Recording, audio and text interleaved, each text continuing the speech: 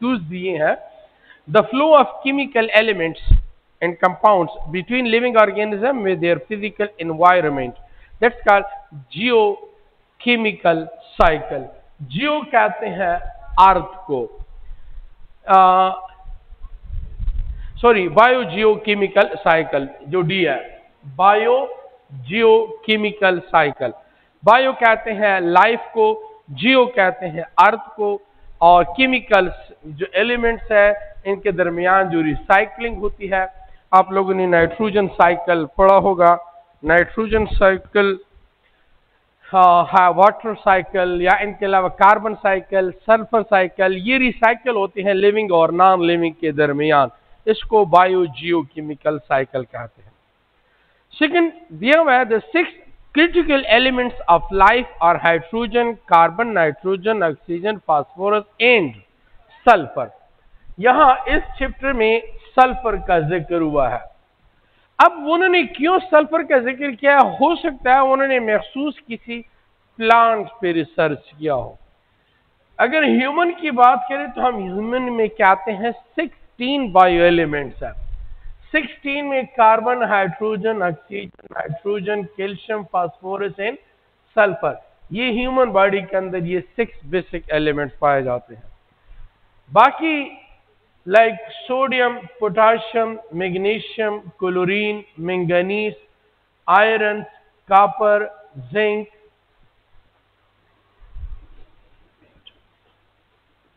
और आयोडीन्स, magnesium, sodium, chlorine, magnesium, manganese, potassium, iron, copper, zinc और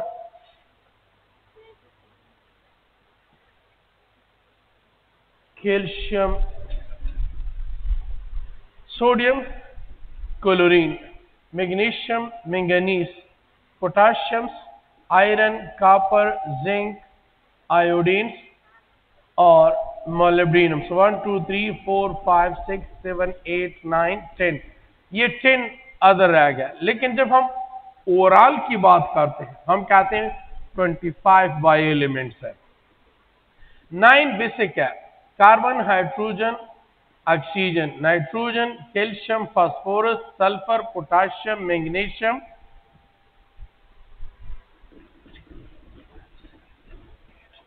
अब इस टाइम पे ये 9 जो है ये बेसिक एलिमेंट्स है। अब यहाँ पे जो उन्होंने बात की है, उन्होंने कहा है कि carbon, hydrogen, oxygen, nitrogen, carbon, hydrogen, oxygen, nitrogen, phosphorus, sulphur, कितने हो गए? 1 2 3 4 5 6। अब इन्होंने ये 6 एलिमेंट्स को क्रिटिकल कंसिडर किया, मतलब है कि किसी महसूस प्लांट पे उन्होंने रिसर्च किया। Evaporation, condensation and precipitation are concern with all of them, क्योंकि वाटर साइकिल को हाइड्रोलॉजिक साइकिल भी कहते हैं या एक्वा साइकिल भी कहा जाता है। Percentage of fresh water on planet earth is 3%। Overall अगर बात हो जाए तो 100% वाटर है। 100% में हमारे पास 97% जो है ये मेरीन वाटर है, ये साल्ट कंटेनिंग वाटर है। 3% जो है आपके साथ फ्रेश वाटर है। लेकिन इस 3% में 2% आपके साथ आइस में है और 1% आपके साथ लिक्विड में है। फिर इसी ओवरऑल 3% का आप 66% इस्तेमाल कर रहे हो। इस 3% का आप 66% इस्तेमाल कर रहे हैं। The earth atmosphere contain almost 80% nitrogen. 80% भी आता है और बाद का 78% भी दिया होता है। सो 80 और 78% दोनों नाइट्रोजन है। The bacteria forming symbiotic association with roots of लेगुमिनियस plants. Nitrogen fixation की जब बात करते हैं या नाइट्रोजन साइकिल की जो हम बात करते हैं तो हम कहते हैं 3 तरीके कार से नाइट्रोजन की फिक्सेशन होती है। एक फिक्सेशन जो है जो कि बॉर्न हेबर प्रोसेस है आप लोगों की केमिस्ट्री में। दूसरे जो तरीक़ेकार है वो थंडरिंग की वजह से होती है, जिसको लाइटनिंग कहते हैं। ये आसमानी बिजली जो होती है, और तीसरा जो है वो बायोलॉजिकल फिक्सेशन की वजह से होती है। बायोलॉजिकल फिक्सेशन 65 to 68% है, थंडरिंग जो है 5 to 8% है, और ये 30 to 35% होता है। अब हम यहां पे बायोलॉजिकल फिक्सेशन पे बात कर लेते हैं। हाँ, 66%, अगर हम इस 3% का 100 ले लेना तो इसका फिर 66% हिस्सा जो है वो काबिल इस्तेमाल है। अगर हम अब बायोलॉजिकल फिक्सेशन की बात कर लें तो इस बायोलॉजिकल फिक्सेशन में दो तरीक़ेकार हैं। एक हमारे पास फ्री लिविंग बैक्टीरिया होते हैं, और दूसरे हमारे पास नाइट्रोजन फिक्सिंग बैक्टीरिया, नाइट्रोजन या सिम्बायोटिक बैक्टीरिया होते हैं। अब जो फ्री लिविंग बैक्टीरिया है इसमें हमारे पास फिर दो टाइप है। एक हमारे पास एरोबिक बैक्टीरिया होते हैं और दूसरे एनएरोबिक बैक्टीरिया होते हैं। सिम्बायोटिक में भी हमारे पास दो टाइप है, एक विद लेगुमिनियस प्लांट्स है, लेगुमिनियस प्लांट है, और दूसरा विद नॉन लेगुमिनियस प्लांट्स है।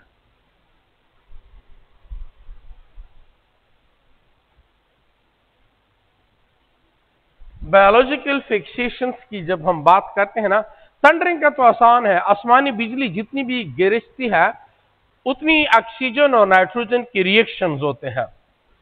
ऑक्सीजन और नाइट्रोजन के रिएक्शन से फिर नाइट्राइट बनते हैं, नाइट्राइट्स फिर कन्वर्ट हो जाते हैं नाइट्रेट में, और जब बारिश का पानी होता है तो ये रेन वाटर के साथ जमीन पे आते हैं। इसी वजह से कहते हैं ये जो बारिश का पानी है ये ज्यादा ताकतवर होता है या पौधों के लिए ज्यादा इंपॉर्टेंट होता है।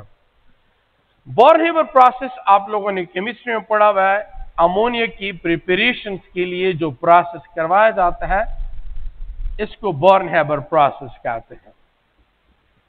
और बायोलॉजिकल फिक्सेशन जो लिविंग ऑर्गेनिज्म इन्वॉल्व है, बायोलॉजिकल फिक्सेशन दो है, एक फ्री लिविंग बैक्टीरिया खेत में ऐसी पड़े होते हैं, और उसमें दो है, एक एरोबिक एक anaerobic. Aerobic for example Azotobacter, Azotobacter bacteria जो है ये एरोबिक है, और एनएरोबिक कोलेस्ट्रीडिया। ये दोनों नाइट्रोजन फिक्सेशंस कर रहे हैं, लेकिन ये सिम्बायोटिक एसोसिएशन नहीं करते। जबकि सिम्बायोटिक वाले भी दो है, एक लेगुमिनियस प्लांट के साथ, पी मटर वगैरह जो पौधे होते हैं, for example rhizobium with लेगुमिनियस plant, और एक है नॉन लेगुमिनियस प्लांट। नॉन लेगुमिनियस प्लांट्स में भी दो है, एक है anabaena azolla, anabaena azolla with azolla plant. Azolla plant है उसके साथ ये अटैचमेंट करता है एनाबीना एजोला, और एक है एल्डर प्लांट के साथ।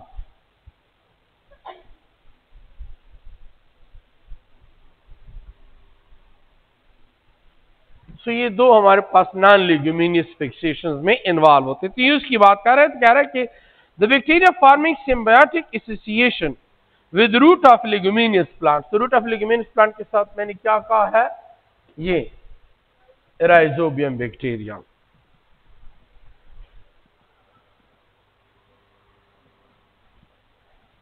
उसके बाद है free living nitrogen fixing and anaerobic bacteria. Anaerobic bacteria मैंने क्या कहा, कोलेस्ट्रीडिया बैक्टीरिया। सो ऑप्शन बी हुआ। The bacteria which convert nitrite into nitrate in nitrogen cycle. Nitrogen cycle जब हम पढ़ते हैं 7 number, free living nitrogen fixing bacteria. ये देखिए मैंने क्या कहा है कि फ्री लिविंग बैक्टीरिया दो है, एक एरोबिक एक एनएरोबिक। एरोबिक बैक्टीरिया एजोबैक्टर और एनएरोबिक कोलेस्ट्रीडिया।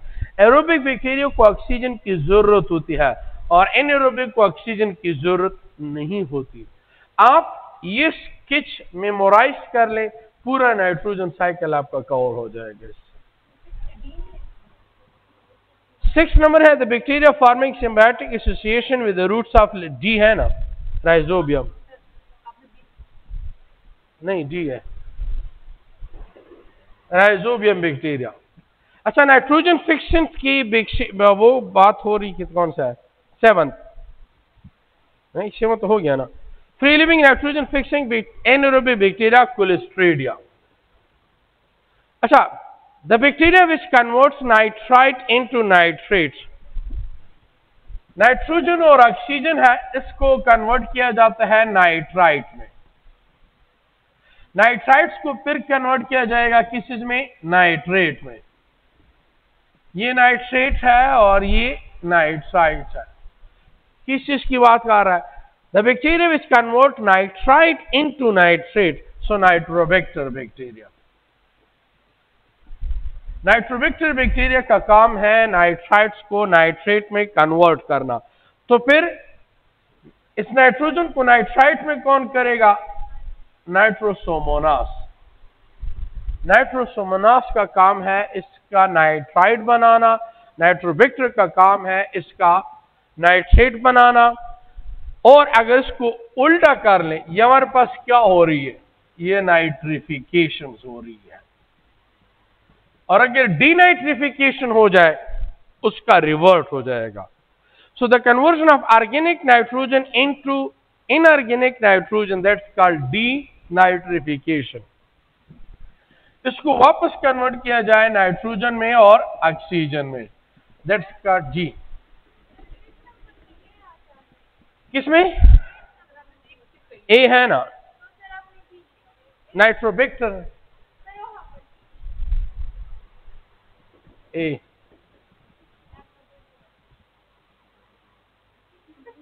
कैसे हुई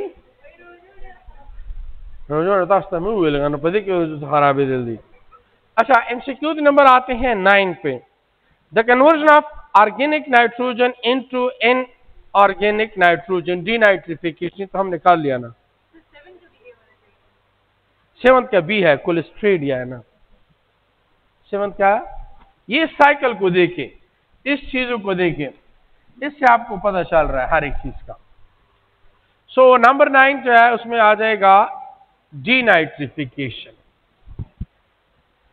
10 plant secession starting on a bear ground और a rock and culminating in a mature climax forest is called xerarch cessation.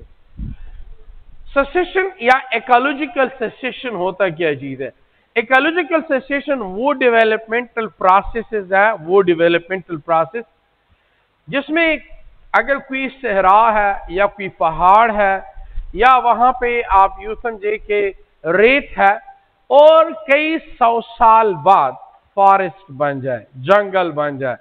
सो ये चेंजेस हुई, स्टेप वाइज चेंजेस।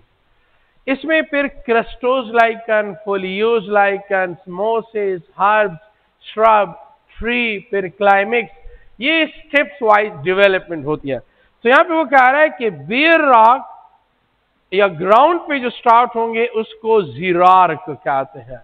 अगर किसी पानी की एरिया में हो रही है, मीन्स कि वहां पे तालाब है या इनके अलावा कोई दरिया वगैरह है, सो वहां पे होंगे तो वो हाइड्रार्क होगा। हाँ, अगर वो पहली दफा डेवलप हो रहा है तो प्राइमरी ससेशन है। लेकिन पहली दफा डेवलपमेंट होने के बाद फ्लड आया या वॉल्केनो हुआ या अर्थक्वेक हुआ या कोई नेचुरल डिजास्टर हुआ और वो तबाह हुआ, फिर दोबारा डेवलपमेंटल प्रोसेस शुरू हुई, इसको सेकेंडरी ससेशन कहते हैं। पेशावर जो है ना अभी सेकेंडरी ससेशन कर रहा है, क्योंकि अभी रिसेंटली आप लोगों ने सुना होगा सिटी साइट्स पे वो घर की तामीर जब कर रहे थे तो नीचे 2 मंजिला इमारत निकल आई है, सुना है, देखा है, 2 मंजिला। मीन्स कि पेशावर पहले यहाँ पे आबादी गुजरी है लेकिन वो अभी दफन हुई है। जब लोग डिगिंग वगैरह करते हैं ये सिटी साइट्स पे तो वहां पे अक्सर ये मसले आते रहते हैं कि वहां पे नीचे और भी आबादियां निकल आती है। तो मीन्स ये सेकेंडरी सेशन डेवलपमेंटल प्रोसेस हो रहा है। A xerozer may include lithozer on rock and अच्छा कह रहे हैं कि xerozers may include, xerozers में जीरार्क में दो है, एक लिथोजर्स है जो रॉक पे होगा और एक सिमोनोजर्स है वो कहां पे होगा, सैंड पे होगा। The worst event in the history of nuclear age was a nuclear accident at Chernobyl। ये एक एक्सीडेंट है जबकि हिरोशिमा और नागासाकी प्री प्लेन्ड थे।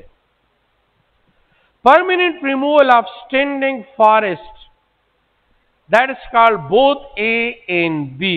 इसको डिफॉरेस्टेशन भी कहते हैं और एफॉरेस्टेशन भी कहते हैं, जबकि फॉरेस्टेशन दोबारा डेवलपमेंट्स को कहते हैं।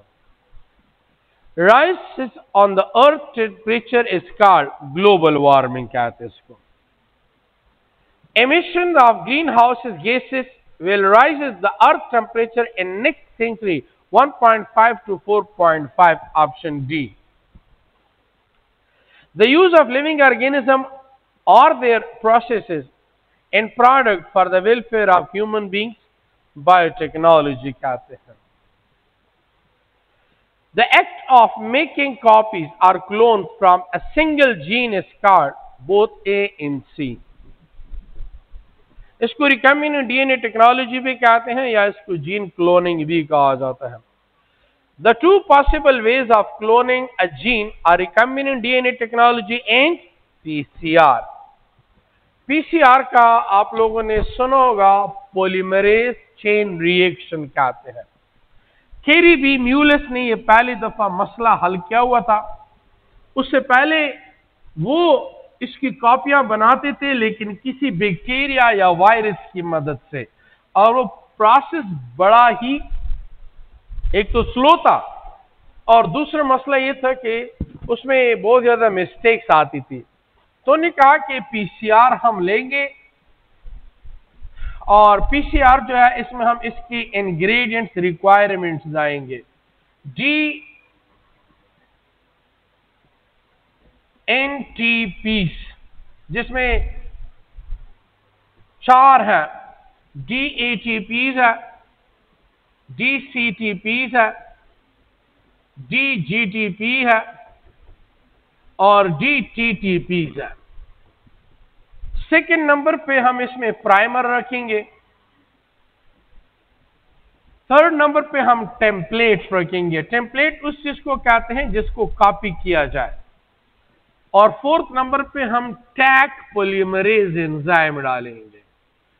टैक पॉलीमरेज असल में एक बैक्टीरिया है, उसका नाम है थर्मस एक्वेटिकस बैक्टीरिया। इससे एक्सट्रैक्ट किए गए एंजाइम है जो कि टेम्परेचर इनसेंसिटिव है। ये वाहिद एंजाइम है जो कि टेम्परेचर इनसेंसिटिव है। क्यों? आपका जो पीसीआर है वो चलता है थर्मल साइकिल पे। थर्मल साइकिल में होता क्या है, पहले स्टेप में वो करता है डीनेचुरेशन।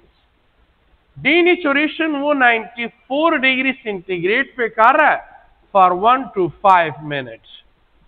मीन्स कि आपने जो 2 डीएनए के स्ट्रेन्स डाले हुए हैं, इनके दरमियान जो हाइड्रोजन बॉन्ड है वो उसको 94 डिग्री सेंटीग्रेड पे विद इन 5 मिनट्स में ब्रेक कर देता है। फिर उसके बाद होता है प्राइमर अनीलिंग। वैसे नॉर्मली तो प्राइमेज एंजाइम होती है वो अटैच करती है। ये primer basically RNA in nature होता है और ये बना होता है 16 to 20 न्यूक्लियोटाइड से। तो फिर इसके साथ प्राइमर अटैच होता है। एक को फॉरवर्ड प्राइमर कहते हैं और एक को बैकवर्ड प्राइमर कहते हैं। और इसके लिए 54 डिग्री सेंटीग्रेड चाहिए फॉर जस्ट 2 मिनट के लिए। फिर उसके बाद जो है थर्ड स्टेप होता है पॉलीमराइजेशन। पॉलीमराइजेशन में फिर इनकी पॉलीमराइजेशन स्टार्ट होती है ये आगे और ये यहां से स्ट्रैंड बनेगा। और इस पॉलीमराइजेशन के लिए 72 डिग्री सेंटीग्रेड चाहिए फॉर 1 मिनट। तो ओवरऑल अगर देखा जाए तो आपके साथ पीसीआर 8 मिनट में डीएनए की कॉपी बना के दे रहा है, 8 मिनट में। लेकिन अगर देख ले तो टेम्परेचर क्या कर रहा है, इंक्रीज डिक्रीज, इंक्रीज डिक्रीज, तो फ्लक्चुएशन कर रहा है। तो सिर्फ ये एंजाइम वहां पे काम कर सकते हैं, बाकी नहीं। MCQs है 19 number. The act of making copies are clone sorry molecular scissor restriction enzymes are endonucleases। Accordingly to book endonuclease है, वैसे exonucleases भी है। रिस्ट्रिक्शन एंजाइम है क्या चीज, हर एक ऑर्गेनिज्म सेफ्टी चाहता है कि अपने आप को महफूज बना सके। इवन आपके साथ जो बैक्टीरिया है ना, ये भी अपने आप को वायरस से बचाने के लिए रिस्ट्रिक्शन एंजाइम अपने साथ रखता है। लेकिन उसका नाम हम उस की ऑरिजिन से लेते हैं, ECOR1, एस्केरिचिया कोलाई, एस्केरिचिया कोलाई। बेम Bacillus amyloliquefaciens, HAE, Haemophilus aegyptius। सो उसके नाम से इस एंजाइम्स को रखा जाता है, ये वायरस के अगेंस्ट यूज कर रहा है। 20 natural occurring restriction enzymes are found in bacteria. ये बैक्टीरिया में होती है, विच they used against viruses. 21 BAM H1, KPN1, SM1 are used recombinant DNA technology as a restriction enzyme. Option D. क्या संगा? देखिए हमारे पास है फॉर एग्जांपल BAM H1। अब जो बिसिलस एमाइलोलिक्विफिकेशन बैक्टीरिया है, इसमें एक रिस्ट्रिक्शन एंजाइम नहीं है, कई different type of restriction enzymes है। तो हम इसके लिए नाम चेंज करते हैं, इस साइंटिस्ट जिन्होंने डिस्कवरी की है और डिफरेंट निकाली भी है। ECOR1 इसी तरह। अब इसमें हमारे पास डिफरेंट है, लेकिन इसके रिचिया कोलाई। तो किसी भी चीज का साइंटिफिक नेम देख ले, क्या है, थर्मस एक्वेटिकस। तो अब उन्होंने क्या किया है, 3 पहले वर्ड्स का और 2 वर्ड सेकंड के, तो क्या बना, टैग। इसी तरह इन्होंने E स्केरिचा और CO कोलाई, बेम बिसिलस AM एमाइलोलिक्विफिकेशन, इस तरह ये नाम रखे हैं। MCQs है 22 नंबर पे।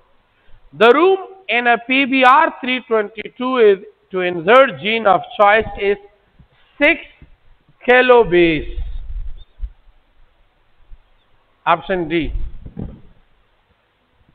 असल में हम वेक्टर बनाते हैं, वेक्टर वैसे 3 डिफरेंट टाइप्स के है, एक्सप्रेशन वेक्टर है, क्लोनिंग वेक्टर है और कैरियर वेक्टर है। बायोटेक्नोलॉजी में एक आर्टिफिशियली बनाया गया वेक्टर है PBR 322।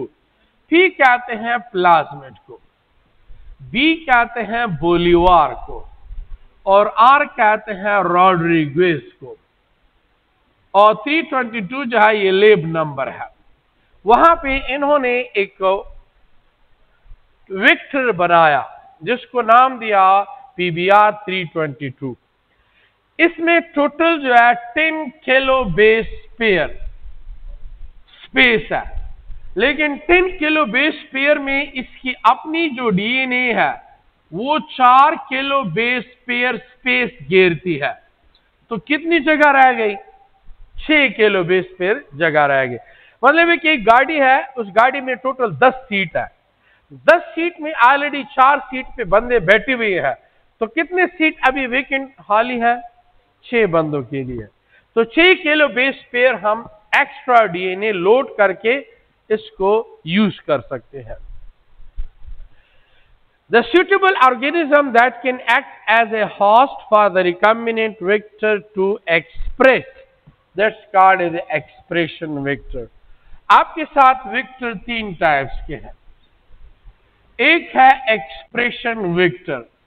एक्सप्रेशन वेक्टर वो वेक्टर है कि अगर आप इसको जीन दे देना, लेट सपोज आपने इसको इंसुलिन जीन इंसर्ट किया, वो क्या देने लगा, वो ह्यूमुलिन देने लगा, वो आपको उस चीज का प्रोडक्ट दे रहा है। दूसरा होता है कैरियर वेक्टर्स। कैरियर वेक्टर इसके नाम से पहचाना जाता है, उस जीन को ले जाएगा टारगेट तक। और तीसरा वेक्टर होता है क्लोनिंग वेक्टर। क्लोनिंग वेक्टर तो है अभी इस्तेमाल नहीं हो रहे, आजकल इसकी जगह पे पीसीआर ने रिप्लेस किया है। लेकिन ये क्लोनिंग वेक्टर में 6 डिफरेंट टाइप्स है। Plasmid cloning vector, plasmid cloning vector, bacteriophage cloning vector, shuttle vectors, ये सारी 6 डिफरेंट टाइप्स है वेक्टर्स की। तो एक्सप्रेशन वो जो उस चीज का प्रोडक्ट हमें दे दे। 24. Polymerase chain reaction in PCR was invented by Carey B. Mullis in 1983. 1983. 25. Denaturation, primer annealing, and extension are the 3 basic steps of PCR. The collection of bacterial or bacteriophage clones containing at least one copy of every DNA sequence in the genome of an organism is called genomic library. Singer method was developed by Friedrich Singer along with Andrew Coulson in 1977. 3 method है, याद रखें DNA sequencing की 3 method है। एक है आप लोगों के साथ सिंगर मेथड, एक है आप लोगों के साथ मिक्सम गिलबर्ट मेथड, और तीसरा है automated DNA sequencing. Automated DNA sequencing singer method जो है ये चेन टर्मिनेशन के बेसिस पे रखा हुआ है, चेन टर्मिनेशन। और मिक्सिम गिलबर्ट मेथड जो है ये केमिकल क्लीवेज के बेसिस पे रखा गया है। और ये जो है इसमें रेडियोएक्टिव लेबल्ड न्यूक्लियोटाइड्स के बेसिस पे रखा गया है। ये तो बहुत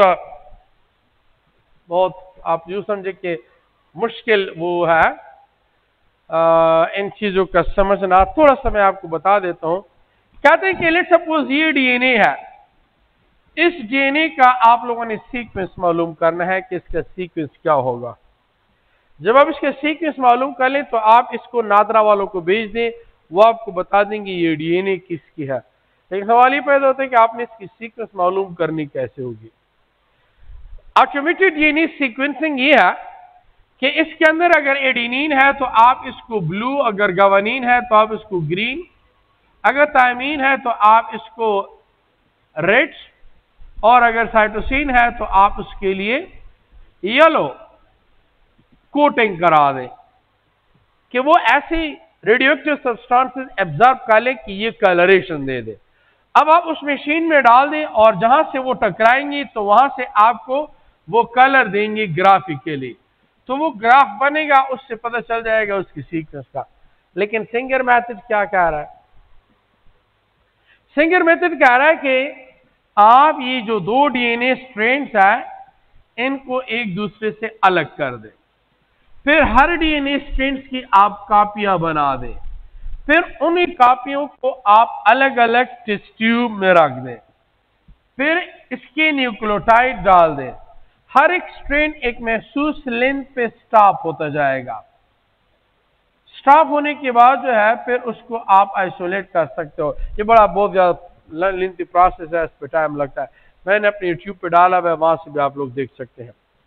28. A technique used in molecular biology to separate charge-bearing polymers like protein, RNA, and DNA, gel electrophoresis. Charge-bearing substances को extract किया जाएगा। Alan Mixem and Walter Gilbert developed DNA sequencing method, which is also called chemical cleavage method. अभी मैंने आप लोगों को बता दिया। The first DNA fingerprint was made in 1985 by Alex Jeffrey. Number of genes in the human DNA is 20 to 25,000. The initial plant part which is used to develop tissue culture is called explant कहते हैं इसको. और explant mostly क्या होता है? बड. बड को क्यों select किया जाता है? उसकी वजह यह है कि बड जो है ना, इसमें कंटामिनेशन नहीं होती, फ्री फ्रॉम कॉन्टामिनेंट्स होता है. दूसरा, ये रैपिड मल्टीप्लिकेशन करता है. इन दो वजूहात के बिना पे हम बड को सेलेक्ट करते हैं टिश्यू कल्चर में. Combining genes from the different organism is known as recombinant DNA technology. The resulting organism is said to be all. उसको ट्रांसजेनिक भी कहते हैं, जेनेटिकली इंजीनियर्ड भी कहते हैं, जेनेटिकली मॉडिफाइड भी कहा जाता है. The first transgenic organism produced in 1973 was bacteria. Escherichia coli bacteria था जो कि हार्वर्ड बॉयर ने किया था. Human insulin was introduced in bacterium Escherichia coli transgenically in 1978 by Herbert Boyer. The first transgenic animal developed in July 2000 was sheep dolly. Sheep dolly में उन्होंने क्या किया था? एक sheep है, उसका नाम है फिन डॉर्सेट ईव. इससे इन्होंने सोमैटिक सेल लिया था. दूसरा, स्कॉटिश ब्लैक फेस ईव, इससे इन्होंने एग से लिया था विदाउट न्यूक्लियस. इसका न्यूक्लियस डिस्कार्ड किया था. इन दोनों को मिक्स किया और इनसे ज़ायगोट बनाया. ज़ायगोट को इन्होंने स्यूरोगेट मदर के यूटेरस में इम्प्लांट किया और इससे डोली बनी. अब ये डोली जो है किसकी सिमिलर होगी?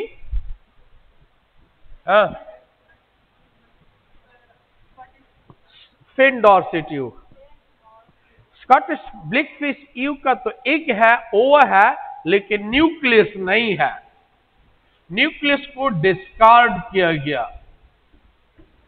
उसके एग की जो मशीनरी है, उस मशीनरी को इस्तेमाल किया गया है. उसकी मशीनरी को इस्तेमाल में लाया गया. सोमैटिक सेल्स का जो न्यूक्लियस है, उस न्यूक्लियस के अंदर जो क्रोमोसोम है, डेवलपमेंट तो ये क्रोमोसोम करेंगे ना. बात समझ आई? हमारा मुझे और से 37. A technique for correcting defective genes responsible for various disease, that's called gene therapy. Gene therapy वो तरीकेकार है जिसमें हम डिफेक्टिव जीन्स को हटाते हैं, नया जीन लगाते हैं. The technique in which the gene of choice is inserted directly into the body in vivo. अगर outside of the body हो जाए तो ex vivo या in vitro. Outside of the body. A collection of miniaturized test sites, microarray, arranged on a substrate that permits many biochemical tests to perform. A collection of miniaturized test microarray arranged on a substrate that permits many biochemical tests to perform, that's called biochip. आजकल जिस तरह की आपके mobile का chip है, एक ज़माना ऐसे आने वाला है जिसमें इंसान की बॉडी पे चिप लगाया जाएगा. उस चिप के अंदर उसका सारा बायोडेटा होगा, उसका कोड वर्ड होगा. आप जिधर भी जाएंगे सिर्फ वो कोड वर्ड बताएंगे, उसमें आपकी सारी हिस्ट्री होगी. ये CNIC, ये कार्ड वगैरह नहीं होंगे. फिर mycorrhiza is symbiotic association relationship between the roots of higher plants with fungi. Nanotechnology is a study in manipulation of material between 1 to 100 nanometers. ELISA covers ethical legal aspects between biotechnology and society. An approach of disease control is known as integrated disease management. इस integrated disease management के जरिए से लोगों में वो awareness लाएंगे. Vaccination was developed in 1796 bye Edward Jenner ने किया था. किस पे एक्सपेरिमेंट किया था? जेम्स फैलेप पे किया था. कौन सी वैक्सीन पहली दफा बनाई थी? स्मॉल पॉक्स के लिए. किससे बनाई गई थी? काउपॉक्स से. So the first vaccine was made from cowpox. The first experiment of vaccination was conducted on 8-year-old baby James Phillips ने किया था. Vaccination against hepatitis B diseases subunit vaccine है. Vaccine against diphtheria and tetanus are the example of toxoid vaccine है. इस chapter में आप लोगों ने ये वैक्सीनेशन का टॉपिक तो लाजमी स्टडी करना है.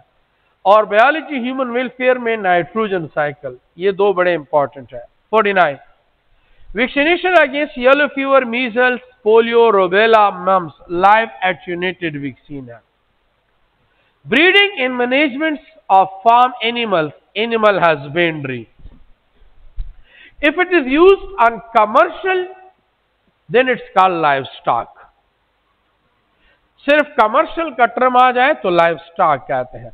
Elephant, chimpanzee and gorilla are the example of tamed animals.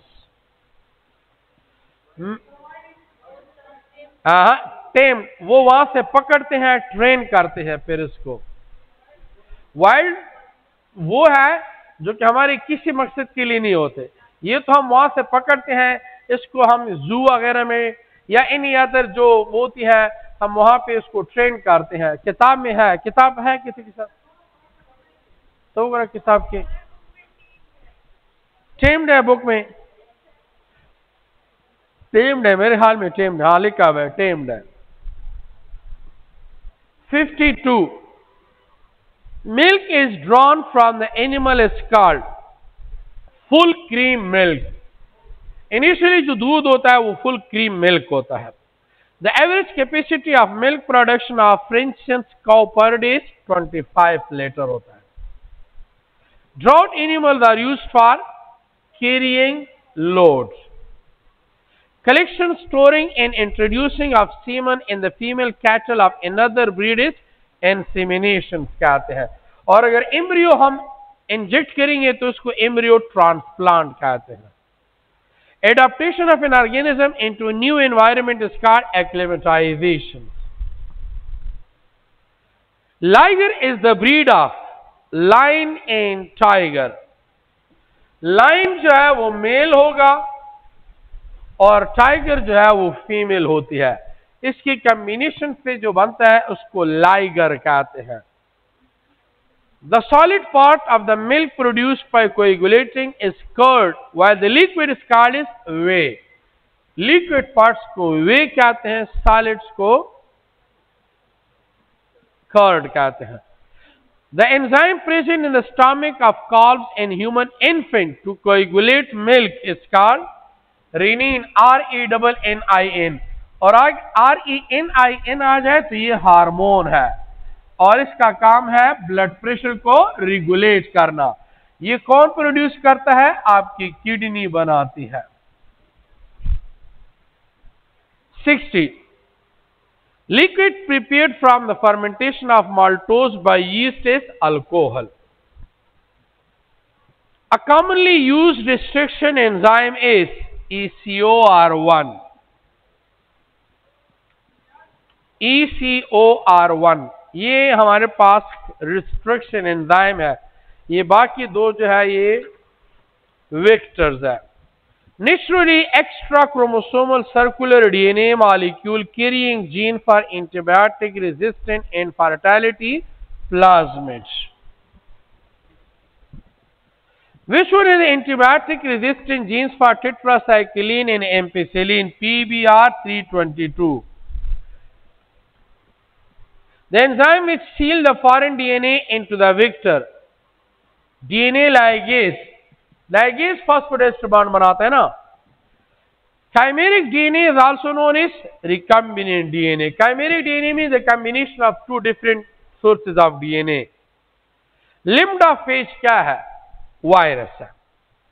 हमारे पास फेजेस कई किस्म के हैं, एक है T2, एक है T4, एक है P1, एक है P2, एक है लिम्डा।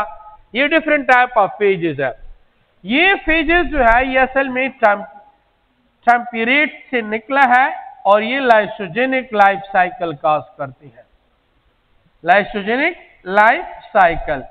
और ये तीन जो है ये असल में परमानेंट एनवायरमेंट्स में रहने वाले हैं और ये लेटिक लाइफ साइकिल काज करती है। The polymerase is extracted from a bacteria Thermus aquaticus.